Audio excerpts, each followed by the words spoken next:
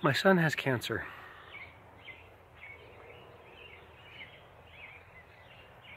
And he's not yet 6 months old.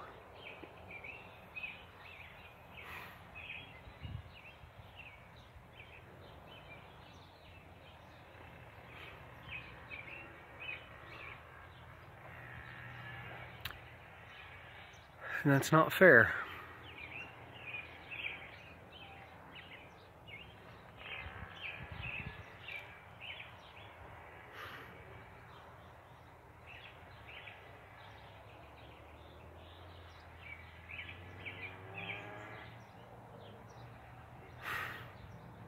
We found a lump in his foot about 2 months ago, so when he was about 2 months old. And maybe it was even 3 months ago. He might have just been a month old at the time. And we went and got it checked out, and then checked out again, and then checked out again, and finally we did a biopsy and found out that it actually is a tumor. Malignant. We don't know exactly what kind yet. So now my 4.5-month-old is going to be experiencing chemotherapy and all the joys that come with that. And there is a non-zero chance that I'm going to lose him. We've taken some time with our parents, with our families, to kind of rest and recuperate a little. We're waiting on more information as we talk with specialists. I am deeply grateful for modern medicine. Not just for the titanium rod in my leg and the fact that it saved my other son's life when he was 9 months old, but now for this and for competent doctors. People who really know what they're doing and care.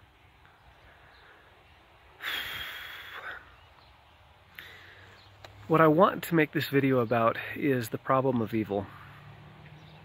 There is a philosophical problem directed against, well, it's a problem in religious philosophy.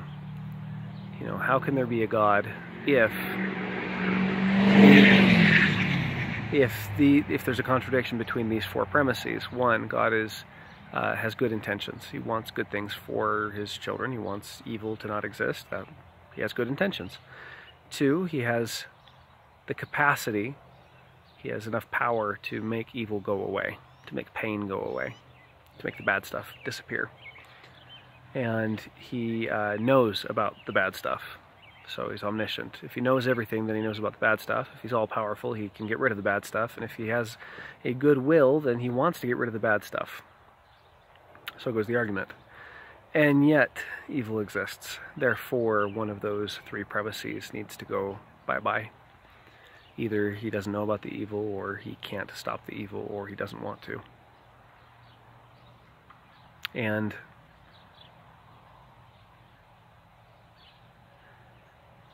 for me, you know, this theoretical question of whether or not God exists is not relevant to me in the slightest, because I have had experiences which I cannot deny. In the words of Joseph Smith, an American prophet, I knew it, and I knew that God knew it, and I could not deny it. I've had experiences that I cannot deny, even if I wanted to. So I know for sure that God exists. And I know that he's aware of me. So the omniscience thing, boom, I accept that premise. Okay, so that means I need to dispense with one of the other two, or other three. Either evil doesn't exist, clearly it does. Pain exists, suffering exists, bad things exist. And wouldn't a kind God want to get rid of that? And wouldn't he be able to?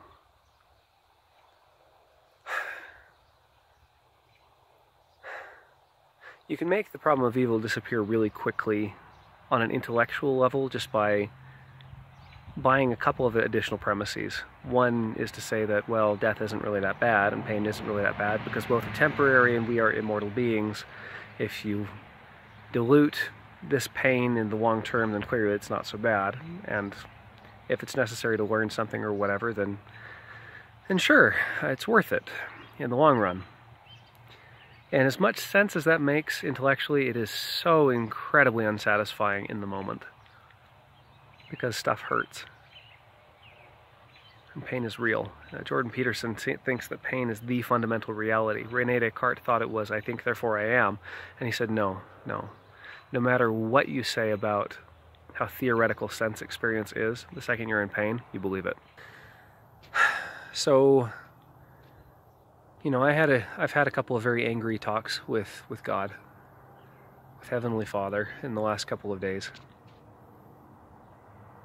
And I am grateful for the experiences that I have had, like the time that I broke both of my legs and had to learn how to walk again while living in my parents' basement trying to support my family and being unemployed.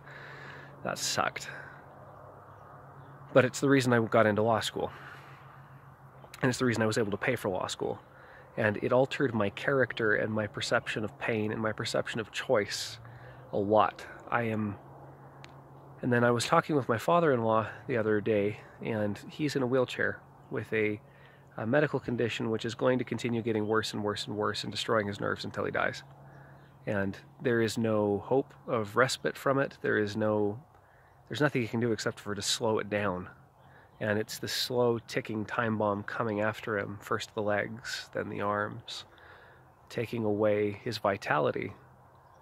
Ex-military 6'4" mountain of a man slowly being reduced to a wheelchair. And that sucks.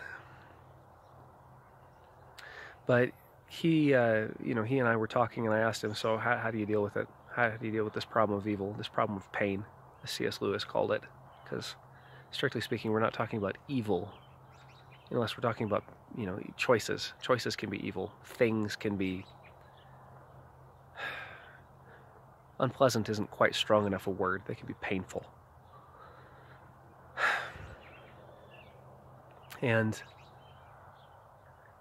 his argument is this, that humans are here to choose. And that agency, or the ability to choose, is innate. You can choose, but the capacity to choose even when you're in pain, to rise up out of it, to be kind even though you're hurting, well, that only goes up to a certain pain threshold. And so he talks about pain as something that is building your capacity for empathy and for a kind of moral courage. This idea that pain or painful experiences grow you in a way that you can't get otherwise, or won't get otherwise, or whatever, is interesting. There are a lot of different flavors of pain. There's the pain of injustice. There's the pain of having screwed up.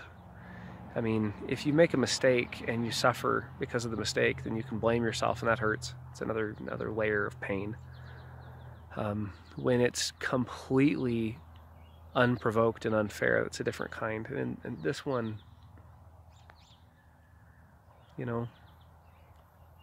the comfort I take and have to take in this is from my faith. I believe that my son is tied to my family eternally, and that he will always be my son, no matter what, even if he dies, even if I die, even if we both die. And I believe that his body can die, but that's not him. That's not fundamentally what he is. What he is continues. And I believe in a resurrection so that he will get a body again, thanks in my faith to Jesus Christ. And that is comforting as well. So, I'm taking comfort. I actually am taking comfort in the moment from that idea of, the long game. That as bad as this is, it isn't permanent. And that which isn't permanent can be endured. Viktor Frankl said a man can endure, maybe he was quoting Nietzsche, a man can endure almost anything as long as he has a why to live, something like that. I don't know how helpful this is going to be for my little boy. I mean, I don't know how much of this he'll be able to understand. I mean, he's so innocent. But I have hopes that we'll be able to catch it, that the chemo will work, that he's going to survive, that this is all going to turn out well. And I love seeing how happy he is constantly. He's by far the happiest child I've had, that my wife and I have had. just happy, gurgly, bubbly, open, innocent face. So I have hope that this is going to turn out well, and even if it doesn't, there's the long game. And for my own sake and for my wife's sake, as this affects us, you know, no matter how it turns out, we're going to be more resilient and possibly more empathetic and different than we were before. I'd like to do a video in the future about something Joseph Fisher said to me, which is that experience is something that you can't sum up as a lesson. Real experiences are. And I want to go into more detail with that and talk about my motorcycle accident. That's something that I'll probably do later. But for now, I'm grappling with the problem of pain. What some people call the problem of evil. And pain is real. It hurts.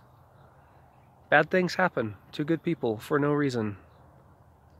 And, or for no apparent reason. I can't say for no reason entirely. If you accept the idea that there's education in this, take kind of a Taoist approach. Say, all experience just is.